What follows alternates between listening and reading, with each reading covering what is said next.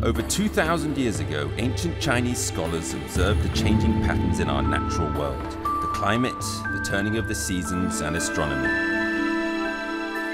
The scholars measured and divided the sun's annual movements into 24 equal parts, creating the 24 solar terms, which were used to govern agriculture in ancient China. Even to this day, this invention still guides the lives and traditions of hundreds of millions of Chinese people. Every year on May 21st, the Xiaoman solar term arrives.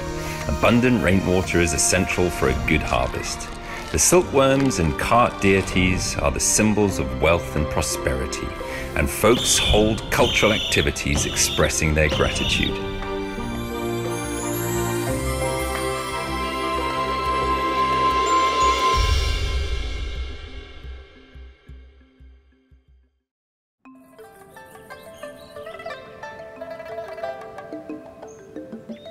Lesser Fullness, or Xiaoman in Chinese, is the second solar term in summer. While it's getting steadily hotter and wetter, the wheat grains become fuller by the day. But they're nowhere near ripe enough for harvesting yet. The ancient Chinese gave this season its characteristic by calling it Xiaoman, or Lesser Fullness.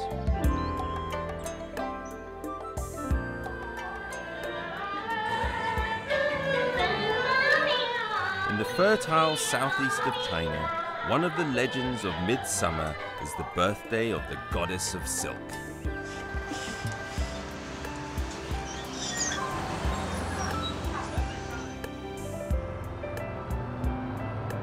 Well, I'm now in Wujiang, and I'm heading out to a little town on its outskirts.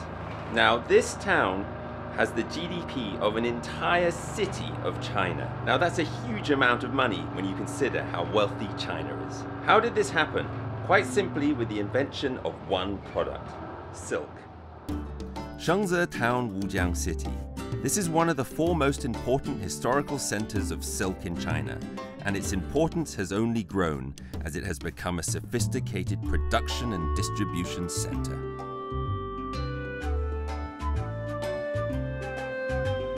I hear that over 10 billion meters of silk comes from this place every single year.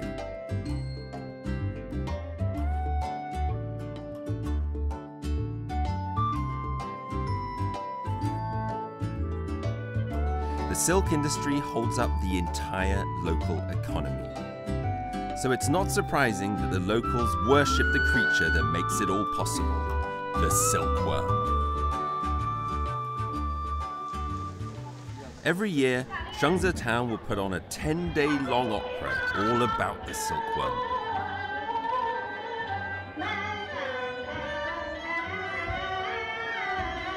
In Shengze, Shen Yingbao is a household name. Specializing in silk production for more than 20 years, the locals consider him an expert in the subject.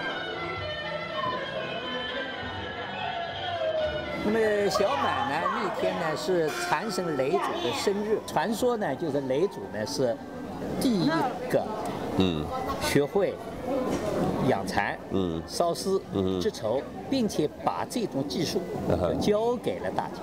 因此呢，大家就奉他为我们中国的禅神。那么我们在这个地方演小满戏呢，就是演戏为禅神祝寿。 祝贺他的生日，同时呢，也是庆贺我们自己的蚕茧丰收。 The smoothest and most delicate spun silk threaded with real gold. Only the most expensive and gorgeous brocade deserves to be dedicated to the silkworm goddess, to thank her for the wealth her worms have brought, this year and through the ages.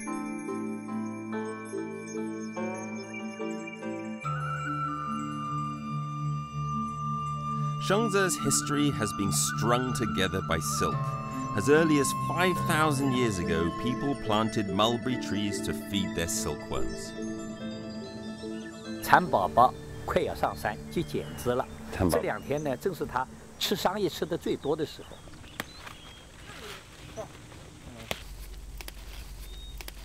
为什么叫蚕宝宝呢？因为我们呢这里的老百姓啊，都是靠种桑养蚕，发家致富的，是吧？啊，那么这个蚕宝宝呢，它非常嫩，非常稚嫩，很容易生病，是吧？因此呢，我们要像照顾小孩子一样，照顾宝宝一样的来照顾蚕，所以把它称作叫蚕宝宝。这片桑园很大，没错，巨大。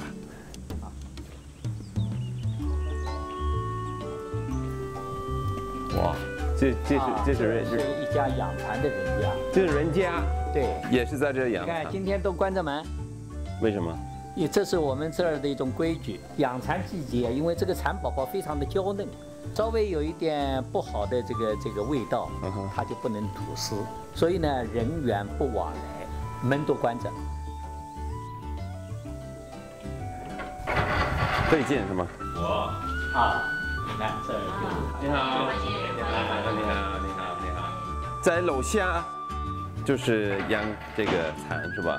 然后在楼上住啊。哇 ，My Lord, look at this, incredible！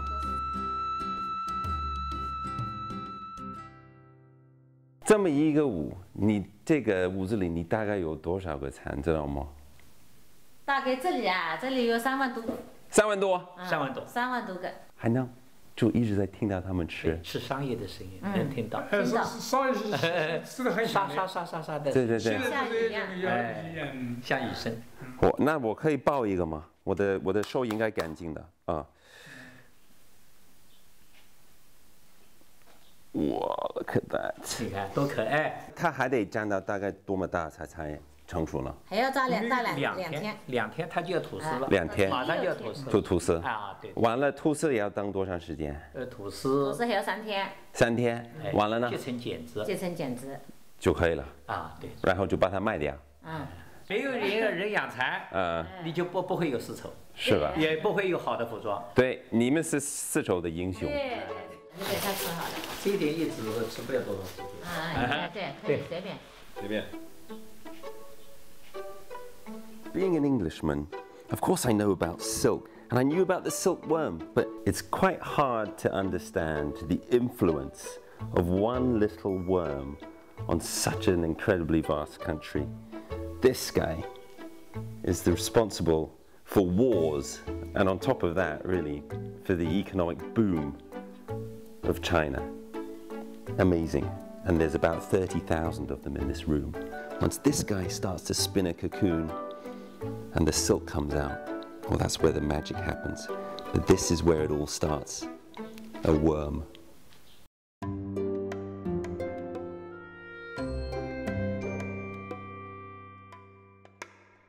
China's first farming culture involved men ploughing the fields and bringing in the food, and women raising silkworms to produce silk thread for weaving. Silk was one of the earliest animal fibers used in China.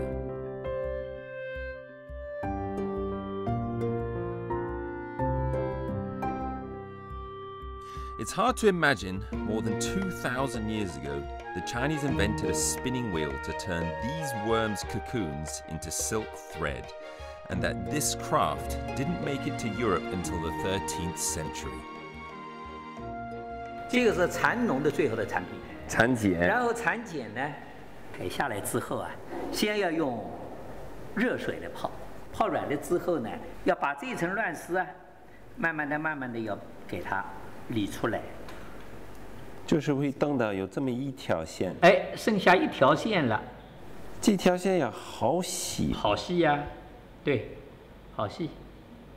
你看，每一根丝其实它下边有好几个茧子，并成一根丝，这里边倒在这个地方，然后呢，这根丝拉过来，顶在这里，然后呢，再用脚来踏，让它转起来，要快，那么就。对，就把这个丝慢慢的全部。明白了。这个就是烧丝。这个很了不起。对。这么一个东西，它能大概有多么长的丝绸呢？这么一个茧子，有1000到1500米长，能超过1公里。是。你像这个虫子要多么辛苦。是哎。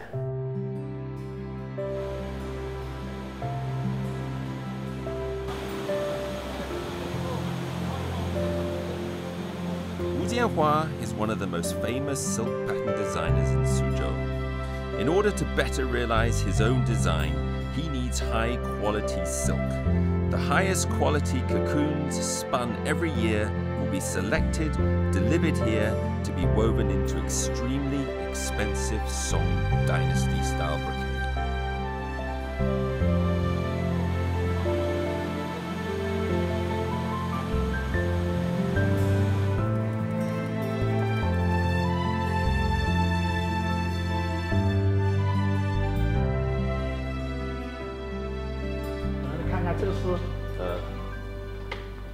IPAC 领导人穿过的，是吧？这个丝绸的是我们丝绸的这个服装，就是因为很舒服，是吧？对啊，一个老衣饭，这个好光啊！对吧？漂亮吧？这就是松紧，这就是松紧，这就是松紧，对啊。怎么能看出来是松紧呢？它的松紧在不同的光线下都会有，你看都会变色，不同的角度都会有不同的颜色。但如果是这个手工的，这么一件衣服得好几个月呢。不是好几个月啊。你这个如果就是算人的，要做下来的话，那肯定要1年时间。1年时间。What Mr. Wu has created here is something quite incredible. And when you put it on, you really feel the difference. It's incredible silk. And all this pattern you see on here, this is not something that's added on at the end. It's actually all woven in to the original piece of cloth. So this is painstakingly made. Silk is one of the most expensive textile materials out there. The most costly is jin, or brocade. This is a brocade machine invented more than 1,000 years ago in the Song dynasty. It needs 2 people to operate. Only 5 or 6 centimeters of Song-style brocade can be woven in one whole day. The workers at one end are responsible for arranging the vertical pattern. Those at the other end need to pick from a variety of threads and shuttle them according to the horizontal pattern.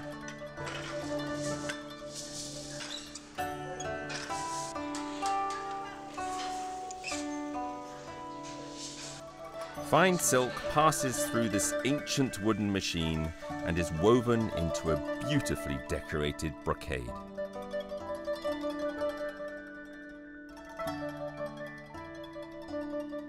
When you sit at this machine and you start to understand the complexities of making a piece of cloth with intricate patterns and flowers and birds on, this is an incredibly complex procedure. And a machine like this, it just goes on, and there's another person up there, and when you sit at it, you feel that you're at the helm of an incredibly complex old wooden machine with all these little bits that go up and down, and at my feet, there's like 5 or 6 pedals. To be honest, I don't think I could ever learn to do something as complex as this because I'm not a detailed person. But sitting here, you get to understand, one of these incredible things that China invented, something that completely changed the country.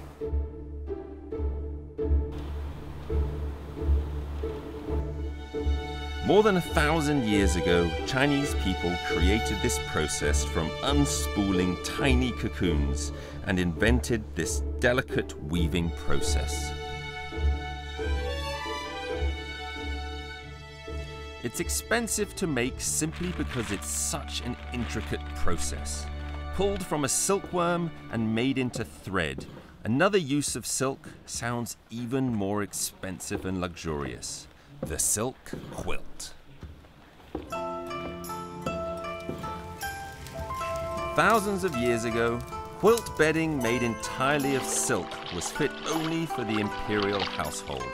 And in this land rich in silk, when local girls got married, their parents would make silk bedding from homegrown silkworms to accompany their daughter on her journey to a new home and family.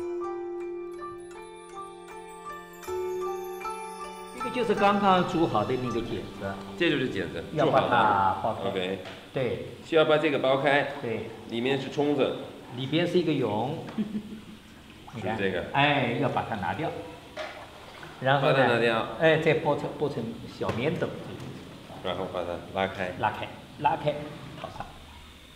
Once we've got our boiled cocoon, we start to see what happens here. Inside this beautiful cocoon, now it's gone all soft. You can see the poor little silkworms who put in so much effort are right in there. And there's 2 in there. Look at that. Amazing. And then once you get in there, you got to start cleaning out all of the stuff that's in here. Then you got to start stretching this silk. This is really the very pure form of silk, isn't it? This is basically the cocoon that's been stretched out. And I keep stretching it out until it's long enough. Now I think I've really boshed this up, but here we go. Oh, it's not so bad, look at that.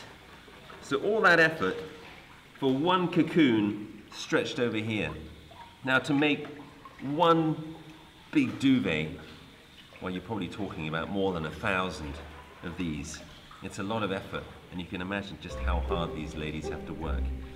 This is silk right here. Beautiful.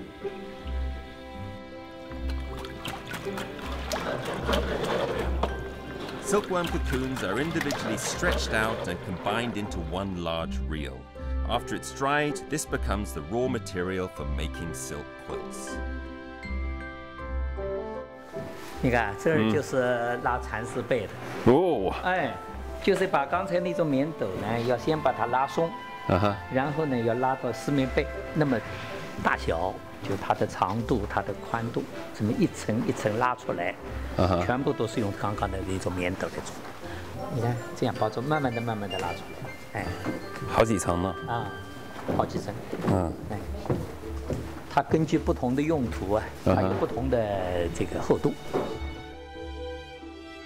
These 5-kilogram quilts require up to 8,000 cocoons. Silk quilts are completely handmade. Only after 15 years of experience can these ladies make the silk even enough and soft enough for the job.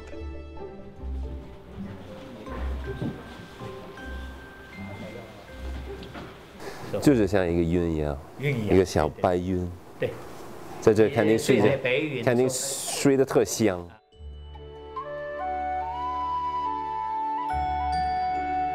One tiny Chinese silkworm has taken me on a magical little tour through this solar term. A dress, a quilt, they might look pretty standard stuff, but when you look closely and listen to their past, they can be traced back to a time thousands of years ago when a curious and fairly romantic person found a small cocoon and became impassioned by producing something beautiful. Maybe it is this that the people of Shenzhe have carried through the millennia. Appreciation through worship of the silk goddess, who was the first to bring them such riches at this solar term.